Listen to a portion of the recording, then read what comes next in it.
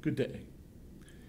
My name is Steven Torres-Roman, and I'm one of the librarians here at the San Diego Public Library's Central Library here in downtown San Diego.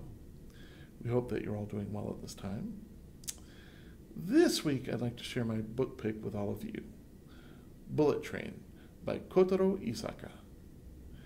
In Bullet Train, the protagonist, Nanao, also known as Ladybug, is a professional criminal plagued by anxiety.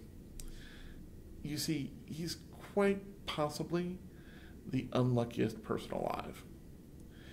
He has one simple task: board the Hayate high-speed bullet train, obtain a briefcase full of cash, and disembark at the next stop. Simple, right? Except the train's other passengers include the son of a mob boss, several quirky and murderous professional hitmen, and an adolescent psychopath, all of which make Nanao's job a bit more difficult than he anticipated. If you like sharp dialogue, cynical humor, and furious action, then I recommend taking a ride on the Bullet Train.